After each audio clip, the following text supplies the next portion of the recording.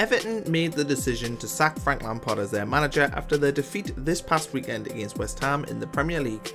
The Toffees are of course in a relegation battle and are currently sat 19th in the table and 2 points from safety. Who should Everton hire to be their next boss? We have picked 5 potential candidates. The former Burnley manager Sean Dyche has been out of the game for nearly a year now, but has got the experience of a relegation battle that Everton need. His football is, at best, functional, but Everton may just need that functionality right now as they struggle to score and keep the ball out of their own net.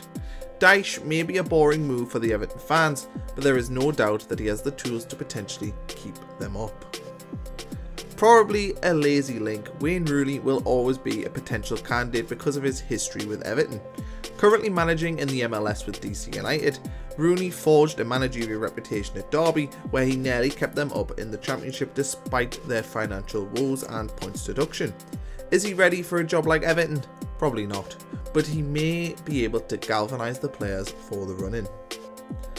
Another functional manager in the mould of Sean Dyche, Nuno Espirito Santo left Spurs last season after failing to impress. The job he did at Wolves though prior to that was excellent, as he got them promoted to the Premier League and helped them finish in the European places. Nuno could definitely be a long-term answer to Everton's problems, but we don't think he is the right man for the relegation dogfight. Ange Postecoglou, the Celtic boss, has been a revelation since arriving in Glasgow and may have earned himself a move to the Premier League.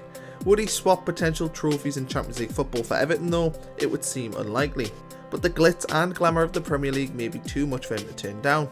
This would be a very interesting move for the Toffees. Duncan Ferguson would represent an appointment that would definitely send some shockwaves around the Everton training ground, and he would definitely make sure that the Everton players were giving 100% if he was boss.